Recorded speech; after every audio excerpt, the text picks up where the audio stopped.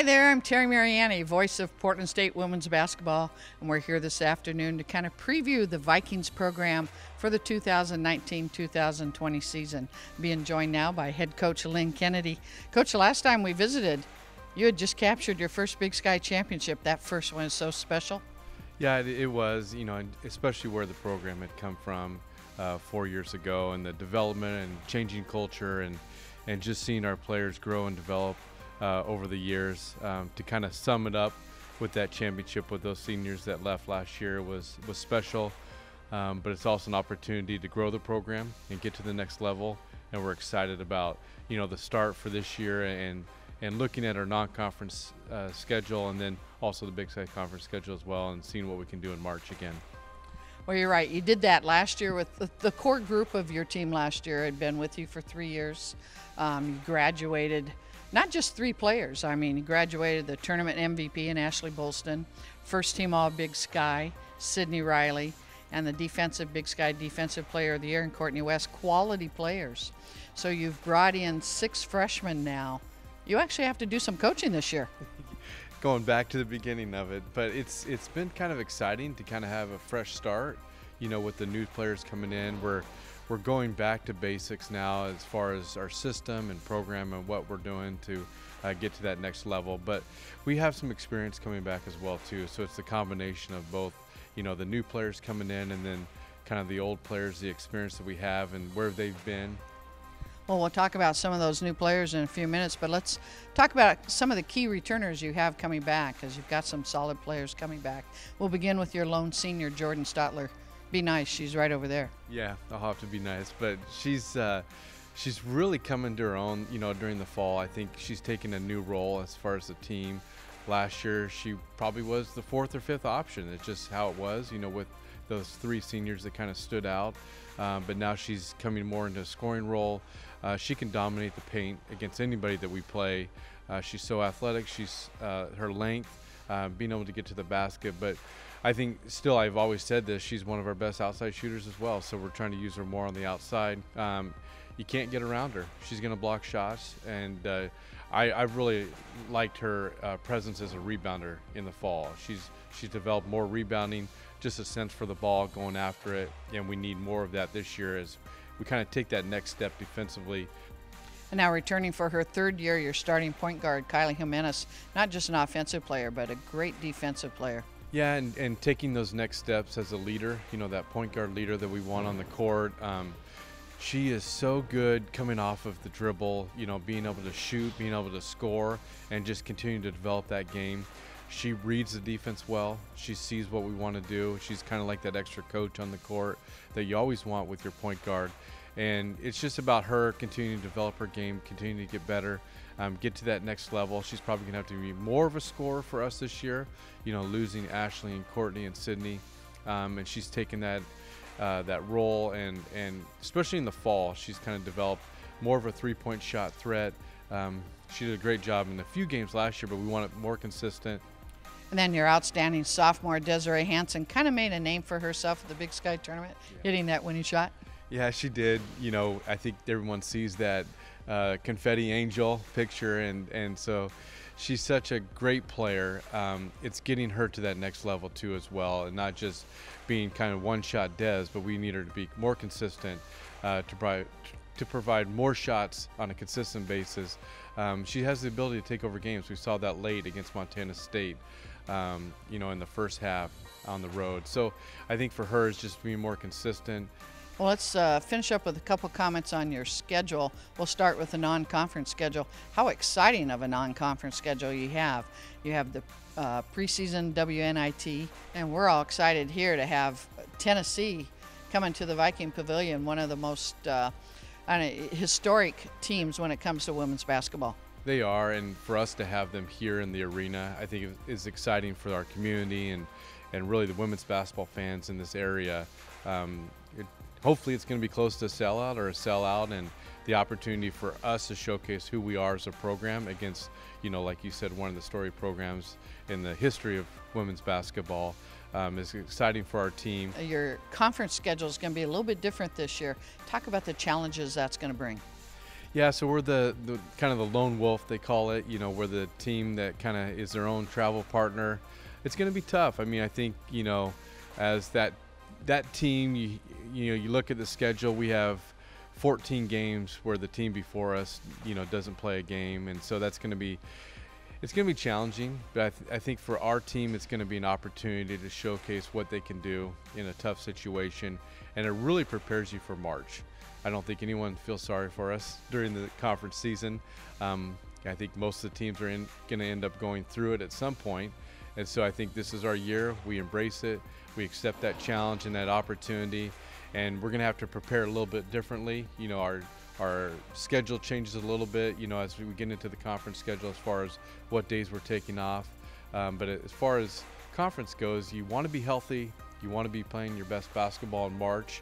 And I think we've done that the last few years.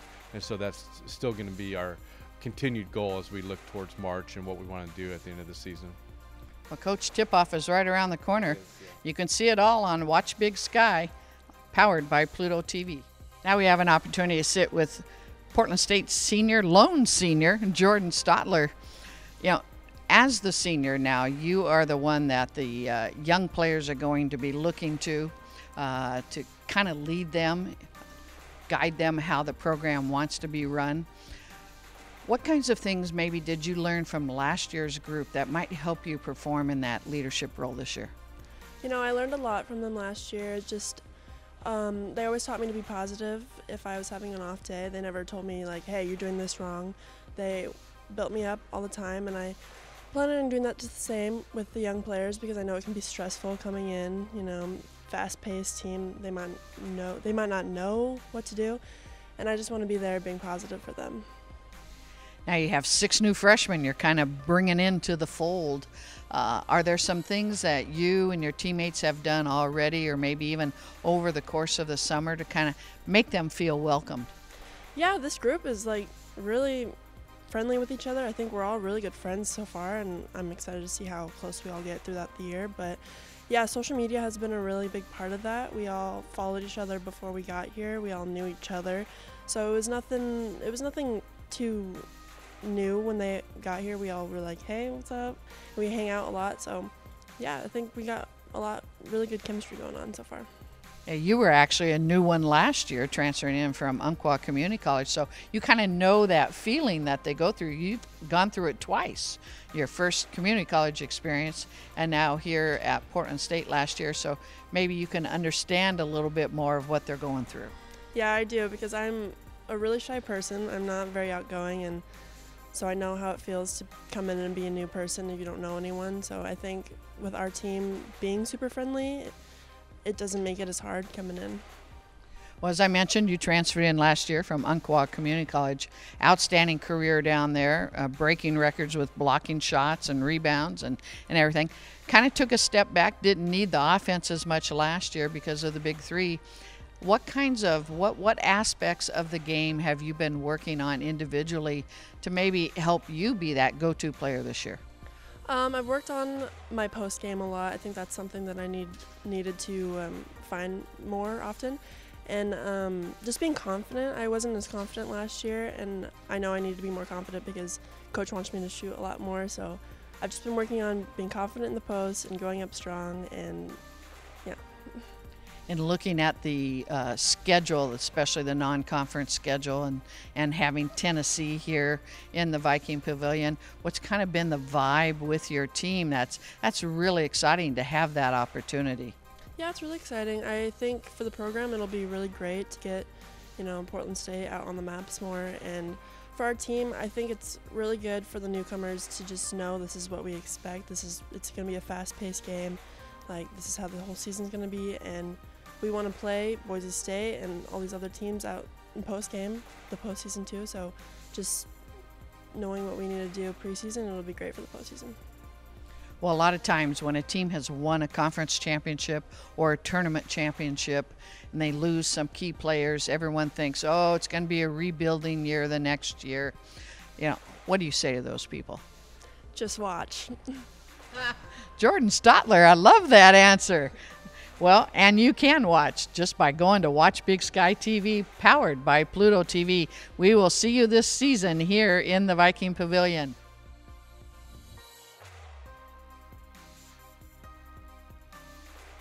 Well, this week, the Portland State Vikings football team prepares to take on the Southern Utah Thunderbirds on the gridiron. And I'm with a proud Thunderbird graduate here, Barrett Peary, as the Vikings basketball team prepares for season 3 under this head coach. And Coach, basketball season starting to seem like the Christmas season. Seems like it starts earlier every year. When did you guys actually start practicing for real? I was going to ask you when it ended. I think we're always practicing, always, working on it. But yeah, it does start earlier and earlier. Coaches, you've heard them a lot recently in interviews talking about how it used to be October 15th for years and years, no matter what. And now here we are. We started sometime around September 25th or something like that. So the guys are rolling. We had a great summer with this group, and so things aren't really new for these guys, but putting on the practice gear and making it a little bit more exciting that way, and we're able to go a little bit longer, a little bit more consistent is a nice thing. You have a style of basketball you like to play, getting closer to getting the team together that you want. You look at some of those statistical benchmarks last year in terms of offensive rebounding, in terms of turning teams over, very successful, but shooting was a struggle at times. Yeah, we didn't shoot the ball well. I thought we played the right way all year long, and I thought we had a great group of guys that worked really hard. We didn't shoot the ball well enough. We spent a ton of time recruiting shooters and getting guys that could shoot the ball. I think our skill level is up. It's an entertaining brand of basketball, and you got to play it in a brand new sparkling arena last year. Attendance figures higher than they've been in about 15 years, over 2,000 for a couple of those games. I think when people get in here, they see this place, they see the entertaining basketball on the floor, they're going to want to come back. Yeah, we have a beautiful place to play, and the first year was really good for that, getting people to understand what we have now. We're continuing to do that. We still have plenty of people right here in our own city that don't know we have this beautiful facility, so when they come in for the first time, it really wows them. But the guys know we have a wonderful place to play, and I think we have a good brand of basketball, a good product, and something that people can really enjoy. A lot of newcomers this year, but let's get to those returners. Obviously, you start with your junior point guard, Holland Boo Boo Woods, second team All Big Sky last year, top 10 in scoring, assists, and steals. And how has he added to his game going into year 3 here? He's gotten better and better in every way as far as basketball is concerned. I think the big thing for him is I think people will see he's really worked on his body. He's a bigger, stronger guy right now, a guy that really can take more punishment, can take more pounding. As you see him play now, he can get to the basket and not get knocked off his line near as easy as before, as a younger guy, as a lighter guy. But he's always expanding his game. He's a guy that works in the gym and gets better every day. I imagine his leadership skills are going to get a big boost this year. He actually has an heir apparent now, young guy in the program, a freshman, Jaden Nielsen-Skinner from Salem. Yeah, Skinny's done a great job getting acclimated to, being a freshman, being here all summer, and has really dove in and done a nice job. Skinny fits us, and we were really excited to get him here finally after being committed to us for what seemed like 2 years. Another returning starter for you, big guy in the middle, Sal Nuhu, led the conference in block shots, but I think where he really surprised with his offensive prowess, seemed to get better during the course of the season, nearly averaged double-figure scoring for you. Sal has really grown as an offensive player. We'll expect all those things as far as the rebounding, the block shots, changing shots around the rim, running and finishing, but what I think you'll see is that he's really expanded his game, facing the basket. His skill level has gone up, and he's another guy that had a great summer in the gym. Sal transferred from Hutchinson College in Kansas, a Bronx, New York native. Another 2-year transfer came to you last year, Rashad Goolsby out of Phoenix. What's his role in this team? Well, that's a great statement for what his role is, because Rashad can do a little of everything. As we saw, he's a stat stuffer. He can pass the ball, he can score the ball, he can defend it, he rebounds it. He's a multiple position guy for us, and so as he's grown into the system, he really understands how to play and what we do. So he's a guy that we can plug into a lot of spots, and I really like who he is. Marcus Golder, a graduate transfer from Valparaiso, and you got a couple other seniors coming in as grad transfers. Yeah, we took 3 this year, which we were really excited about. The experience that these guys bring is really, really important to us. Matt Hauser comes from Santa Clara, where he played a ton of minutes and started a bunch of games the last couple of years for them. A grad transfer. I think he's a guy that plays multiple positions, can help Boo Boo at the point guard a little bit as well as play on the wing, shoots the ball and handles the ball. And then Alonzo Walker is a do-everything type guy, a guy around the rim that can finish, really is going to be good for us at the front of the press. guarding multiple people and really putting pressure on it, but a guy that can do a lot of different things. So the experience that those two guys will have will really, really help us. Walker coming from Idaho State. You also got a new assistant coach from the same place. Yeah, we're excited to have CJ. CJ's been a guy that we've all known for a lot of years, and it was an easy transition for us as a staff. Among the two-year college transfers, a couple of prolific scorers at the two-guard position from two-year schools. Yeah, Chris Whitaker for sure. He's a junior college All-American, comes from Cochise, as well as Kamani Binder, came from a school in Florida, and so we're excited about those guys. Both guys really scored the ball. Both guys have great bodies, good athleticism, and guys that we really feel can transition right into what we're doing. Exhibition game coming up before the end of this month. You have Puget Sound from the Northwest Conference to open things up, and then a very exciting road trip coming up after that.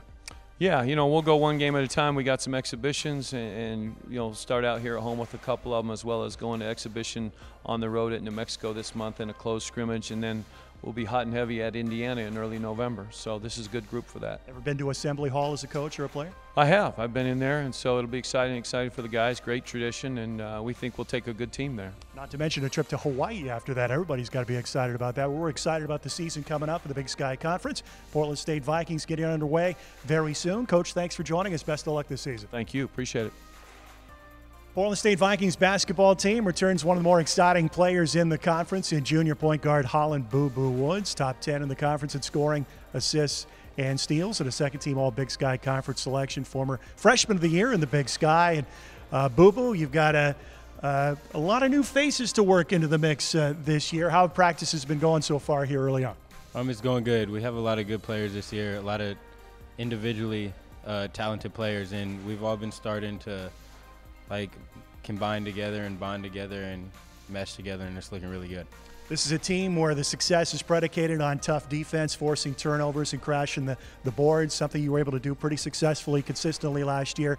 What you weren't able to do as consistently is score the basketball. Do you see a little more scoring punch out of this group this year? Absolutely. Just guys have been making the shots that we're supposed to make. Even the tough ones are going in. So maybe if our offensive rebounding does go down a little bit, we're going to be scoring the ball.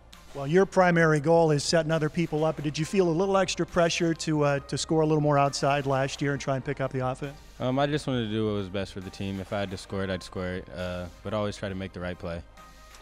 Well, you were the young gun a couple of years ago as Freshman of the Year, and now you get to be the mentor to a up-and-comer, a true freshman joining the club this year. We may see him get in quite a bit. Jaden Nielsen Skinner out of South Salem High School. How's he doing so far? No doubt. Jaden Skinny, he pushes me. He gives me that role, like the big brother role, and to teach somebody and learn from me. And I've had that for 2 years. I had that with Deontay Strickland, and now I like to have the roles flipped. It's nice a little bit. Let's talk about Deontay a little bit. Tragic loss in the offseason with his death. What was his impact on the program last year, and how does the team plan to honor Strick this season? His impact was huge. He was a key player for us, absolutely down the stretch when we went on that win streak. He was a big part of that, and it couldn't have happened without him.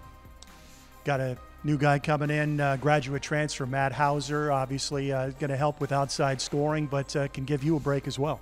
No doubt. Matt can play with the ball in his hands as well, so for me to be off the ball, that's huge. That's something me and Coach Peary have always wanted for me and wanted for the team, give me a little break off the ball and not have to make every single play with the ball in my hands. So to be able to give the ball to somebody else and be able to trust somebody else, it's a real nice luxury to have. Talking to Coach Peary about your off-season development, one thing he mentioned first of all was what you've done to your body. Let's talk about what you did, the kind of work you did during the off-season to get bulked up. I've been taking this off-season really seriously with the pre-draft stuff I did. All the feedback I heard from everybody is I got to get stronger, got to get bigger. And me and Coach Fabian, we really took that serious. Proteins, lifting hard, just taking care of my body in general, and that's been a big thing for me this offseason.